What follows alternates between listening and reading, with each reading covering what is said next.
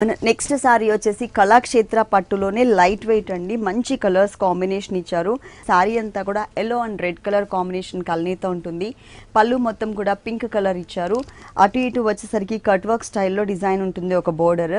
మిగిలిన పార్ట్ మొత్తం కూడా blue colour and gold colour కాంబినేషన్తో బంచ్ లాగా డిజైన్ చేశారు.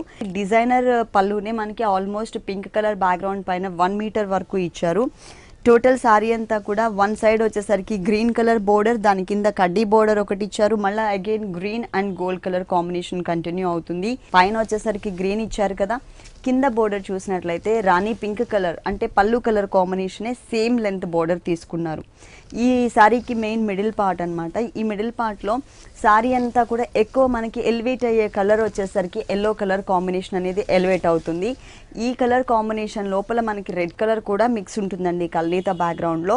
సో ఆ కల్నీత బ్యాక్గ్రౌండ్లో రెడ్ కలర్ ఏదైతే ఉందో ఆ కలర్ ఎలివేట్ అయ్యే విధంగా దీంట్లో మనకి సెల్ఫ్ డిజైన్ సర్కిల్స్ టైప్లో ఇచ్చారనమాట. సెల్ఫ్ డిజైనింగ్లో బంచెస్ మాత్రం పళ్ళులో ఏవైతే 2 కలర్స్ తీసుకున్నారో blue and gold colour, green and gold colour, same అవే ఇదే బంచ్ని మనకి 2 కలర్స్ వేరియేషన్తో ఆల్మోస్ట్ టోటల్ సారీ అంతా కూడా ఇదే గ్యాప్స్ వచ్చే విధంగా కంటిన్యూ చేశారు. ఈ సారీకి ఏ కలర్ బ్లౌజ్ వచ్చిందో చూద్దాం.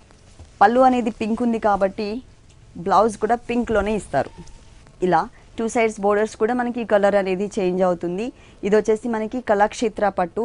ఈ సారీ కాస్ట్ 9750 రూపీస్కి అవైలబుల్ ఉంది.